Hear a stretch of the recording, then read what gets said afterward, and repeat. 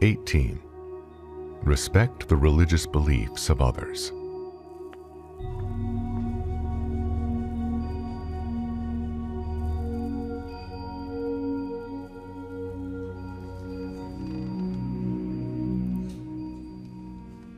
Tolerance is a good cornerstone on which to build human relationships.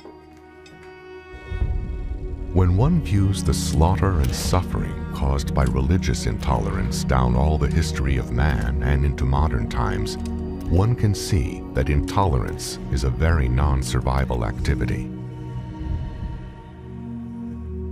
Religious tolerance does not mean one cannot express his own beliefs. It does mean that seeking to undermine or attack the religious faith and beliefs of another has always been a short road to trouble. Philosophers since the times of ancient Greece have disputed with one another about the nature of God, man, and the universe. The opinions of authorities ebb and flow. Just now, the philosophies of mechanism and materialism, dating as far back as ancient Egypt and Greece, are the fad. They seek to assert that all is matter and overlook that, neat as their explanations of evolution may be, they still do not rule out additional factors that might be at work, that might be merely using such things as evolution.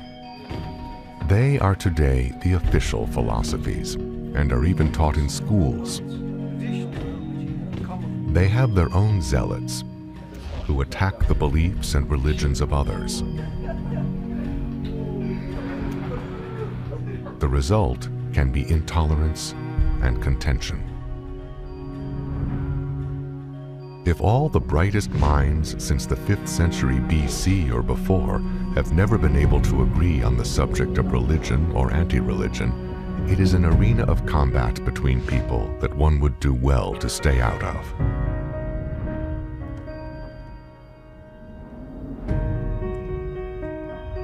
In this sea of contention, one bright principle has emerged.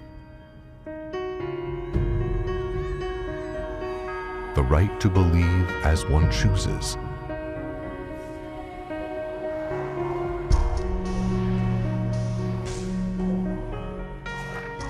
Faith and belief do not necessarily surrender to logic.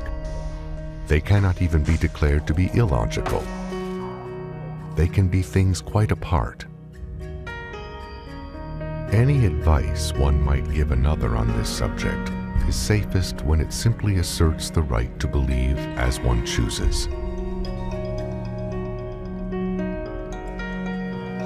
One is at liberty to hold up his own beliefs for acceptance.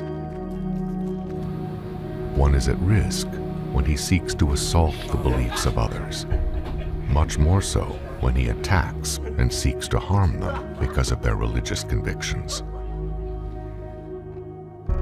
Man, since the dawn of the species, has taken great consolation and joy in his religions. Even the mechanist and materialist of today sound much like the priests of old as they spread their dogma. Men without faith are a pretty sorry lot. They can even be given something to have faith in. But when they have religious beliefs, respect them.